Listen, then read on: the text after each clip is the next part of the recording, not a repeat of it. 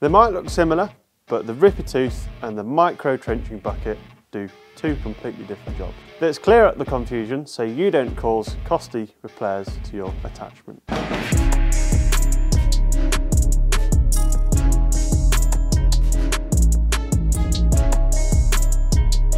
So let's take a look at the visual differences. The ripper tooth is a solid steel reinforced shank with a replaceable hardened tooth, making it ideal for harsh working environments. Whereas the micro trenching bucket is a long, narrow attachment with a bladed edge. It also has cutouts along the side of the shell to release material, making it ideal for precise digging jobs. So the best uses when you're up against tough ground or rocky ground, the ripper tooth is your go-to attachment. The solid steel shank helps break through hard ground and remove stubborn objects from the ground. The hardened single point tooth focuses all the force into one spot, making it easier to penetrate compact ground, frozen ground, and even rocks. And also removing tree roots, boulders, and debris from the ground that your bucket just cannot move. We always recommend using the ripper tooth first,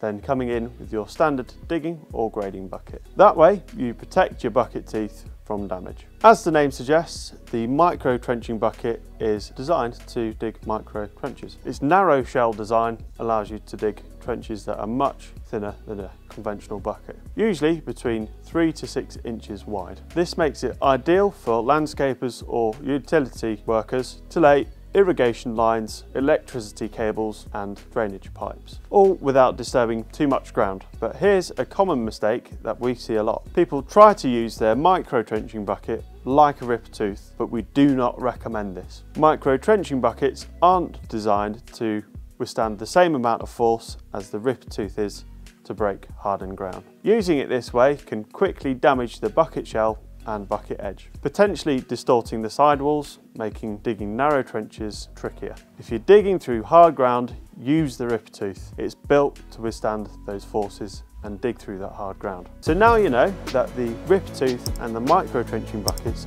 aren't interchangeable for the jobs they do. Check out the video here and don't forget to subscribe, like and comment on our videos so we know your thoughts.